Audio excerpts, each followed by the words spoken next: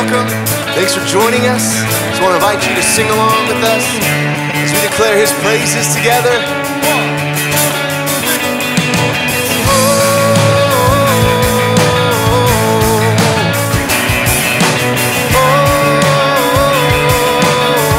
Let praise be a weapon. Let praise be a weapon that silences the enemy. Let praise be a weapon that conquers all anxiety. Let it arise. Let praise arise. And we sing your name in the dark and it changes everything. We sing with all we are, claim your victory. So let it arise. Let praise arise. Just breaking down walls. We'll see you break down every wall. We'll watch the giants fall. They cannot survive when we praise you. The God of breakthroughs on our side. Forever lift Him high. With all creation cry, God, we praise you. Oh, we praise you. Oh, and let faith be the song that overcomes the raging sea. And let faith be the song that calms the storm inside of me. So let it arise. Let faith arise. Yeah. We'll see you break down every wall. We'll watch the giants fall. We cannot survive when we praise you. The God of breakthroughs on our side. Forever lift Him high. With all creation cry, God, we praise you. Oh, we praise you. Oh,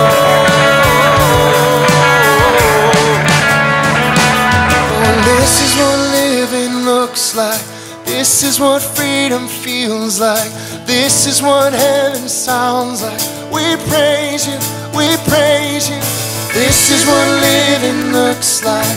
This is what freedom feels like. This is what heaven sounds like.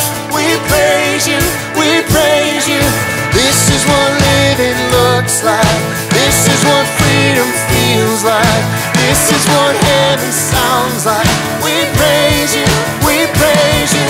This is what living looks like. This is what freedom feels like. This is what heaven sounds like. We praise you, we praise. We'll see you break down every wall. We'll watch the giants fall. You cannot survive when we praise you. The God of breakthroughs on our side. Forever lift Him high. With all creation cry, God, we praise you. Yeah. We'll see you break down every wall. We'll watch the giants fall. You cannot survive when we praise you. The God of breakthroughs on our side. Forever lift Him high. With all creation cry, God, we praise you. Oh, we praise you. Oh, we praise you. Oh, we praise you. Oh.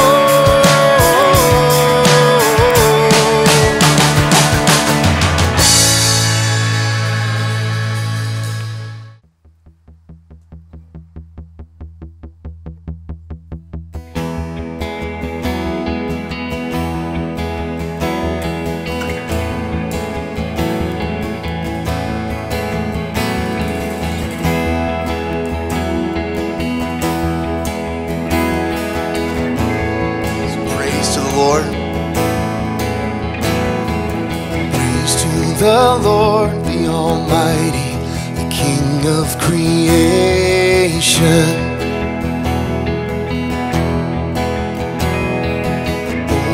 soul praise Him, for He is thy health and salvation.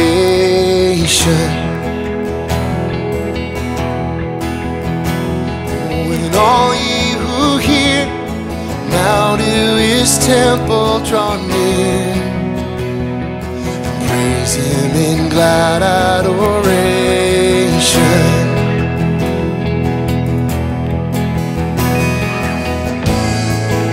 Praise to the Lord.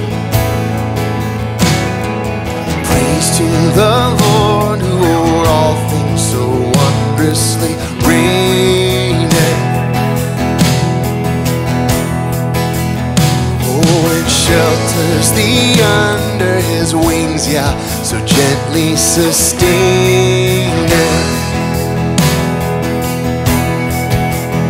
Oh, and hast thou not seen how thy desires have been, oh, granted in what He ordained.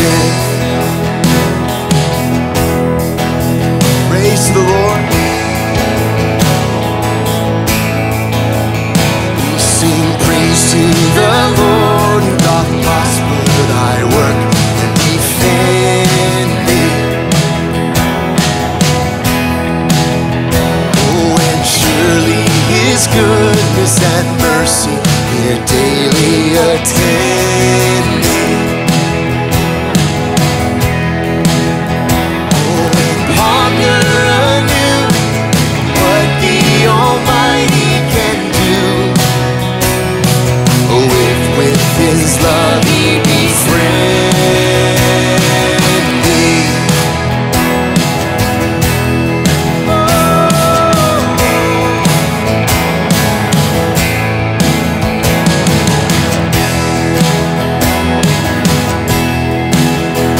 Praise to the Lord with all that's within us, with everything that you have. Praise to the Lord, let all that is in me adore Him. All that has life and breath come now, praises before Him. Oh, and let the amen sound from His people again. Gladly, for I adore. Praise to the Lord. Praise Him. Praise to the Lord. Praise Him.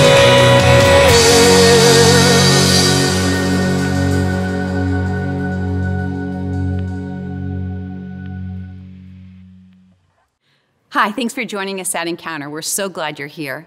If at any point you have trouble with the stream, take a look in the chat area where one of our hosts will have posted the link, or head directly to our website and the video will be posted on our homepage. If you are in need of prayer, you can click the Request Prayer button on the bottom right of your screen, and one of our hosts will be available to pray with you. Thank you so much for your faithful giving during this time. Because of your support, we are able to continue serving our Encounter families, our community, and around the world. If you feel led to give today, just head to our website and you'll find ways to give there. The best way to stay connected with what's happening here at Encounter is by following us on Facebook and Instagram. We have a lot of exciting things coming up and we don't want you to miss any of it.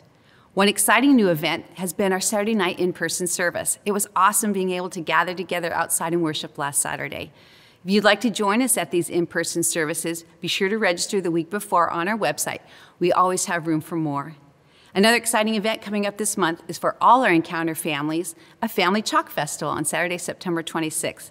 This is your chance to personalize a part of our main courtyard using sidewalk chalk, as well as a chance to connect with other families. Social distancing, of course. Another bonus, we'll provide the chalk. All you need to do is head over to our website and register for a start time for your family. We have lots of space on the patio, so we hope you can come. Well, be sure to pop in the live chat to let us know where you're joining us from, and we'll see you in there. Hello, Encounter family. Thank you for joining me here. We have had a very exciting week here on campus because this last weekend was the first in-person gathering here on our campus, which was really fun. So as you're watching this, on this weekend, we're having our second in-person gathering. Looking forward to that very much. And we're going to actually have a baby dedication this weekend and next weekend in person. Safe distance, kind of a new system for baby dedication, but it'll be a lot of fun. So if you're around this weekend and can join us for our in-person gathering, be sure to go on our website and register so we have some idea of how many people are coming, and then we'll look forward to seeing you on campus if you can make it. And if you can't, that's why we're doing this online as well. So I'm glad you're joining us either way, either here online or in person. Last week, we were talking about God's prescription for resiliency. And we looked at Philippians chapter 4, and in there, Paul makes a really strong case for the fact that our thoughts matter so much. And in today's section of Scripture, we're going to carry that forward and realize at another level, deeper level, how important our thoughts really are. My grandkids have been with us for the Labor Day holiday, and that was really fun. Got to have them here for a few days. And so we were reading a lot of children's books to them. And that took me back in my mind to a particular children's book that I read to my kids when they were young. It's a little Dr. Seuss book called Green Eggs and Ham. Now, I don't know if you're familiar with that story, but just to summarize quickly, the main character is in a running dialogue with a person named Sam I Am. And the main character is convinced that he could not possibly like green eggs and ham. Sam I Am, on the other hand, is trying to convince him. So they have this argument going on throughout the entire book between liking them or not liking them. The main character says, I would not like them here or there. I would not like them anywhere. I do not like green eggs and ham. I do not like them, Sam I Am. Sam I Am continues to say, I really think you should try them. I think you might like them. Just open up to the idea, open up to the possibility. The main character continues on. He says, I could not, would not on a boat. I will not with a goat. I will not eat them in the rain. I will not eat them on a train, not in the dark, not in a tree, not in a car. You let me be. Finally, the end of the book, Sam I Am convinces him to try them. This is the apex of the entire story. The tension is high, and it turns out that he does like them after all. I know I just spoiled it for you, but he loves them actually. And he goes on then to review all the places that he would enjoy green eggs and ham. So he discovers in the end that he was wrong all along, that his basic assumptions were wrong. And I think that that's very instructive for us as well. We have to think about what we're thinking about. We have to ask ourselves, has my thinking gotten off? Or am I thinking correctly? Because the way we think has everything to do with the way things are going to go in our life. Now, what you think about green eggs and ham doesn't matter at all. But what you think about your life, about God, about God's Word, about the world, about getting the gospel out to the world, what you think about your values, and what's important, and what's worth striving for, what's worth working for, what you think about your past and your future, what you think about your setbacks and challenges. What we think about determines so much about how our life will go. And that's why in this passage of Scripture, Paul is going to be very, very clear that in order to be resilient, we have to pay attention to what we're thinking about. Listen to these words from Philippians chapter 4, again, carrying on this idea from last week of our thoughts. He says in verse 8, finally, brothers and sisters, whatever is true, whatever is noble, whatever is right, whatever is pure, whatever is lovely, whatever is admirable, if anything is excellent or praiseworthy, think about such things. Whatever you've learned or received or heard from me or seen in me, put it into practice, and the God of peace will be with you. Now, you recognize right away he says finally at the beginning of this section. So he's summarizing. He's making his strongest point. He's saying to kind of pull it all together, think about things that are true and noble and right and pure and lovely. And then he summarizes. He says, whatever's admirable or praiseworthy or excellent, think about these things. So we're going to think about those things here for a few minutes together. In this section, in the entire book of Philippians, Paul uses the word mind 10 times, the word think 5 times, and the word remember 1 time. So 16 references to what's going on in our minds. And in this section, he focuses on that more than any other section in the entire letter. And why does he make such a big deal of it? It's simply because what we're thinking about is going to determine so much about the direction of our lives. What people believe to be true is really the foundation for everything else that unfolds in their life.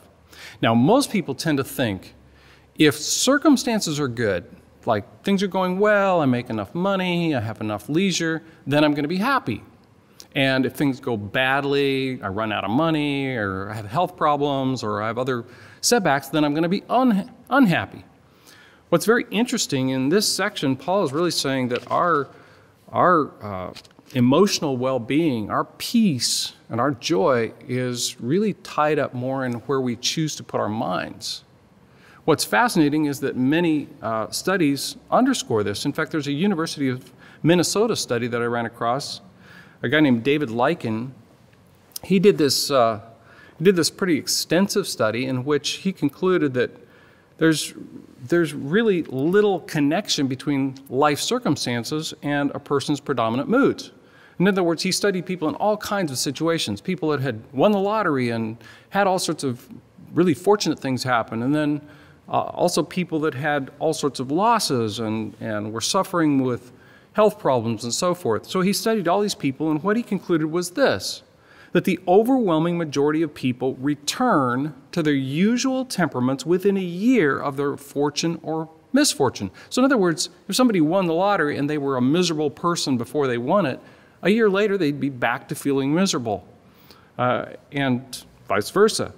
So he said really having some great fortune or misfortune didn't really ultimately change people's moods.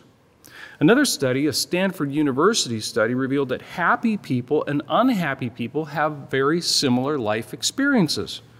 It's not that happy people just have one good thing after another and unhappy people have one misfortune after another.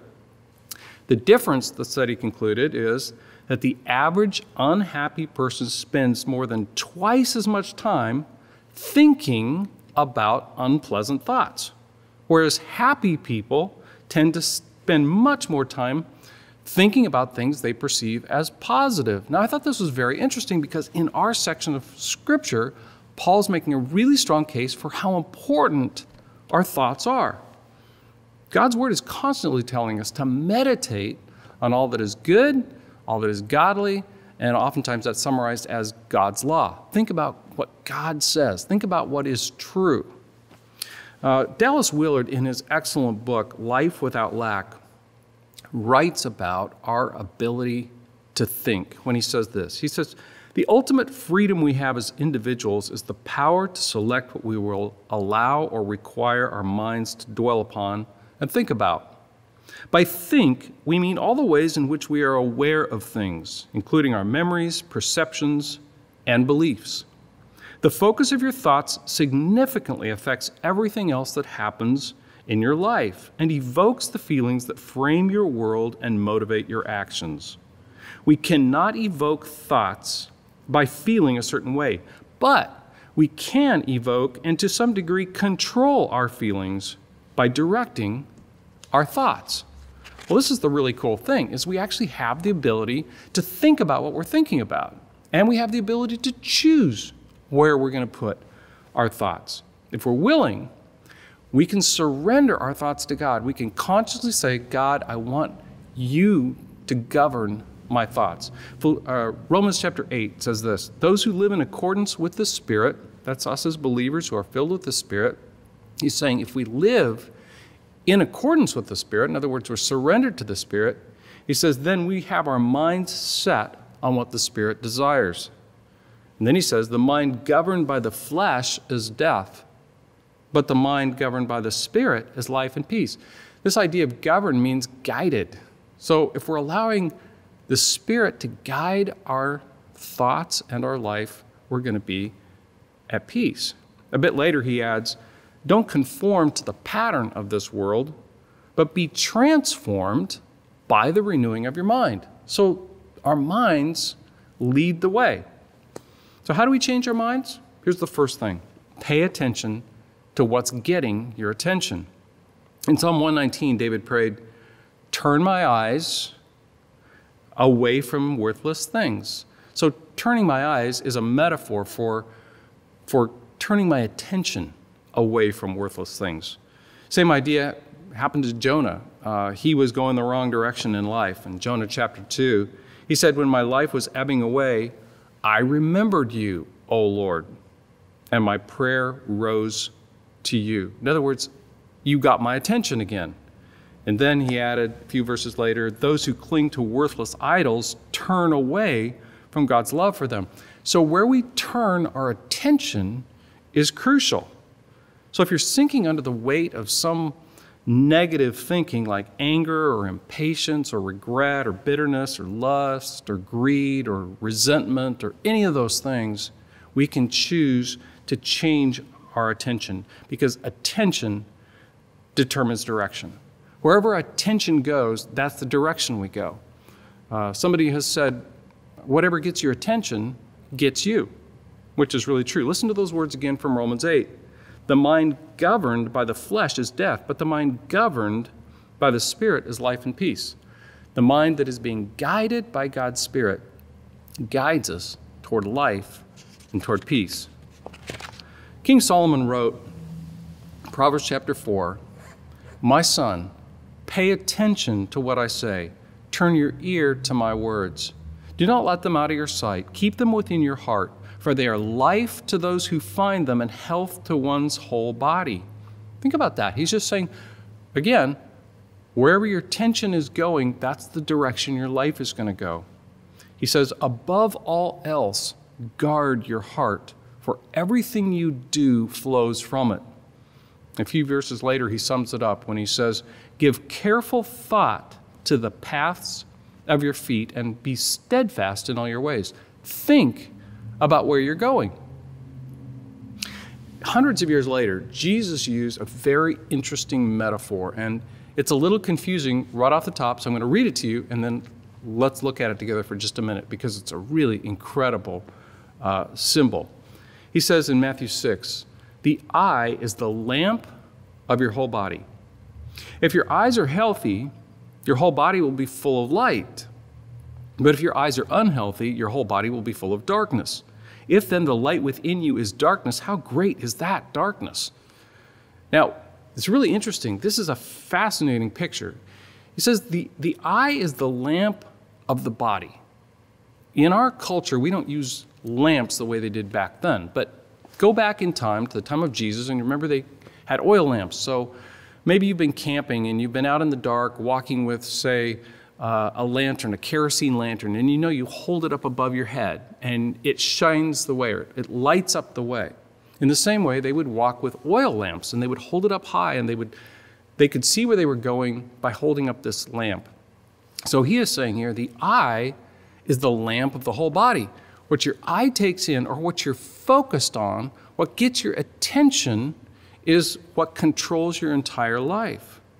He says if your eyes are healthy, in other words, what you're paying attention to is good, your whole body will be full of light. Everything else about your life will be full of light. But if your eyes are unhealthy, everything else is going to be darkness. And he says, and if that light within you is darkness, in other words, whatever that little thing you're looking at is dark, your whole body's going to be full of darkness. Whatever you focus on is going to have a dramatic effect in your entire life. Now, if you happen to look up that passage in Matthew chapter 6, verses 22 to 23, you'll notice that the passage right before it is all about money. Jesus is saying, don't get fixated on what you can amass. And in the passage right after this, he says you can't serve both God and money. So his point here is, if your life focus, everything you're focused on is getting more, having more, everything that's just temporal, well, that level of light is actually just going to be darkness within you. It's going to lead you on a dark path. It doesn't lead to life. So right here he points out, whatever you're focused on, whatever's getting your attention, is going to be the direction your whole life will go. The author of the book of Hebrews summed up this truth about Jesus when he says we must pay more careful attention to what we've heard so that we don't drift away. So he's been talking about Jesus, and then he says we must pay careful attention to what we're learning from Jesus. Remember, attention determines direction. That's why Paul says, pay attention to these things that are right and pure and noble and lovely and all sorts of things that are good. So the second thing I want you to think about here is interrogate the value of what you're thinking about. These things that Paul brings up are valuable. What's noble or honorable, right, pure, lovely, admirable, excellent, praiseworthy, they have high value. So I have to ask myself, am I spending time thinking about things that are valuable, that have high value, that are godly, that are worthwhile?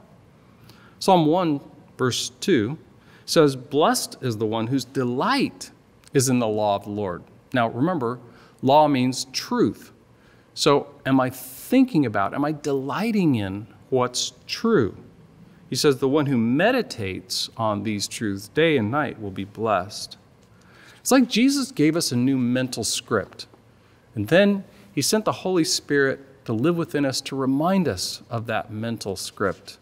But then it's up to us to choose, to will, to allow ourselves to be governed or guided by that, by the Spirit of God that reminds us of that mental script. Jesus prayed for his followers, sanctify them by the truth.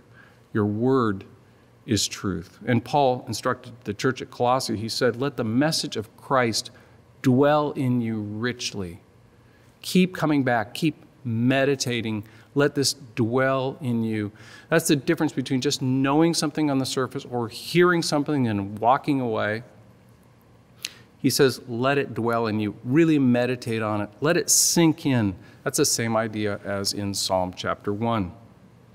What we're thinking about controls everything. And if our thoughts are all negative, that's going to control our life as well. Pamela Butler, in a great book called Talking to Yourself, she writes this, when self-talk is negative, you're creating a toxic environment for yourself. What's more, you'll carry this internal environment with you, regardless of your physical location. How a person reacts to a particular stress is very much related to that person's own self-talk. To the exact same circumstance, one person will react with depression. It's hopeless, I'll never succeed. Another with anger and blame. It's all their fault. And a third with optimism. Well, you can't win them all. I'll do better next time. Thoughts are like seeds, and they grow into something. They can grow into weeds, or they can grow into something beautiful. Hebrews chapter 3, verse 1 says, let's fix our thoughts on Jesus. So the more we focus on all that is good, the more our mind continues to lead us in a way that is life-giving. Meditating is simply choosing to turn thoughts over and over and over again in our mind. And Scripture gives us a lot of truth to turn over in our minds. Jesus prayed for us that we would be turning over truth in our minds. Some of those truths, I've just listed some here just to give you an idea of what I'm talking about when I say turning over truth in your mind. Here's a few key phrases. Every one of these are right from God's Word. Christ lives in me. The Spirit has set me free. My body is the residence of the Holy Spirit. He who began a good work in me is going to complete it. I can do all things through Christ who gives me strength. There's now no condemnation for those who are in Christ Jesus. God works for the good of those who love him.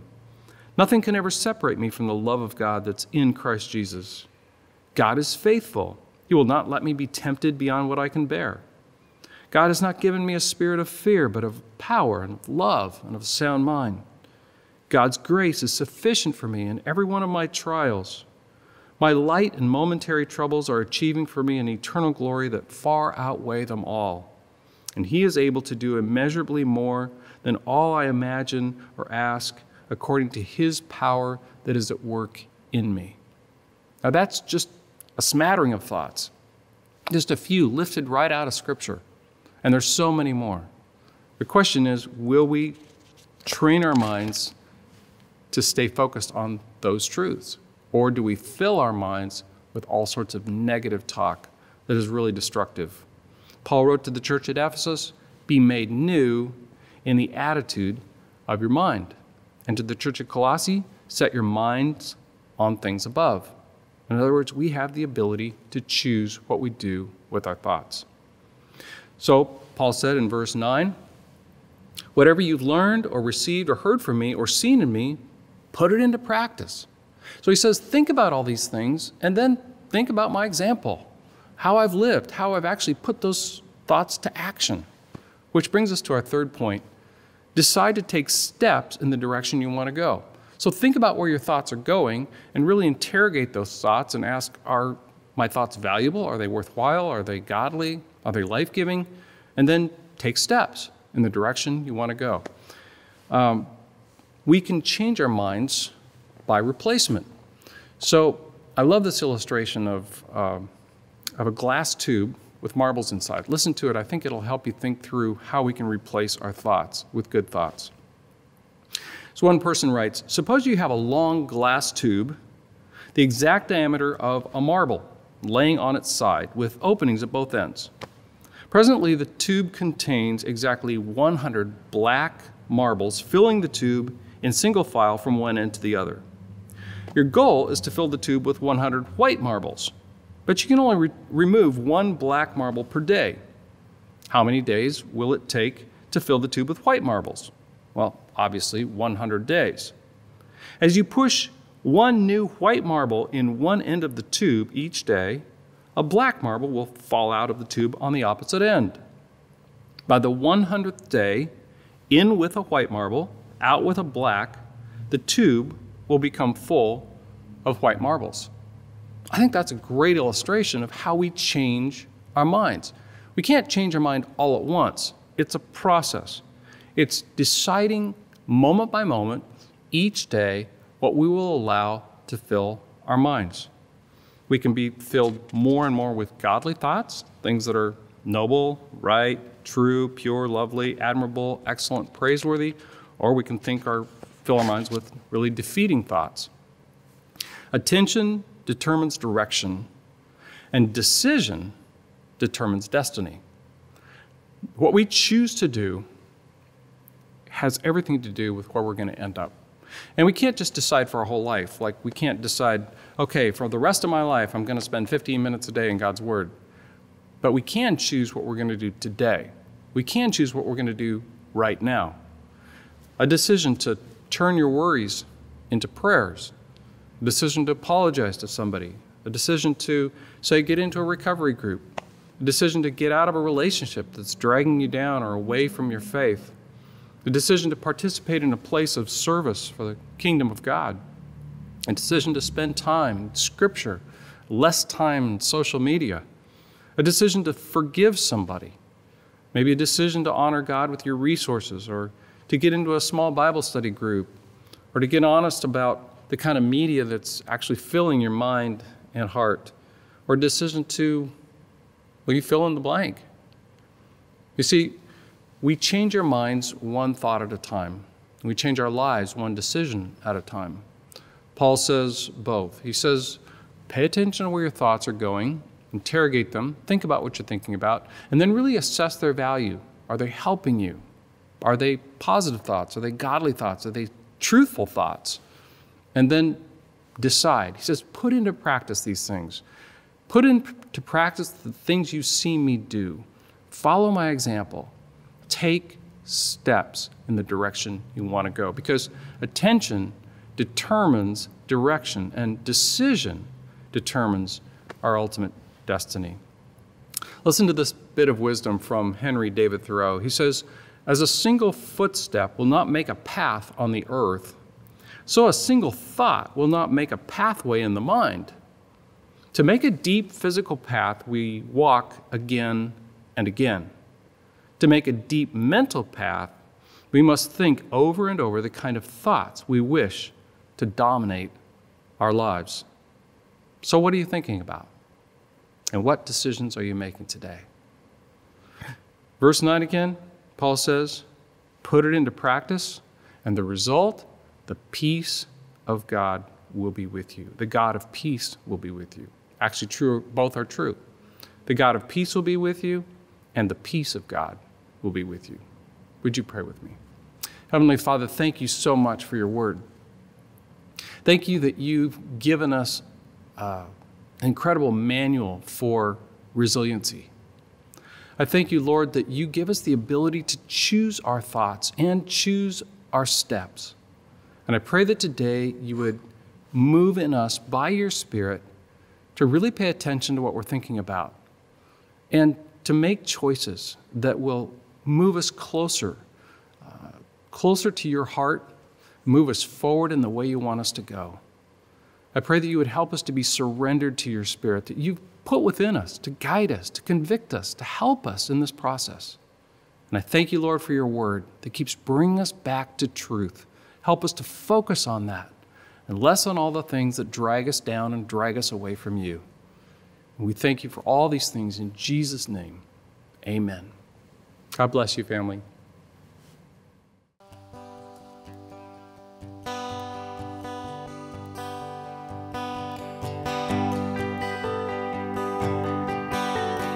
Sing this hymn together, Amazing Grace. Amazing grace, how sweet the sound that saved a wretch like me. Well, I once was lost, but now am found. I was blind, but now I see. Hey!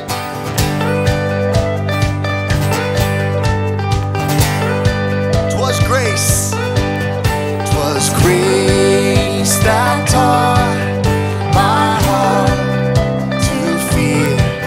Oh, and grace my fears relieved. Oh, how precious did that grace appear. Oh, the hour I first believed. Oh, yeah.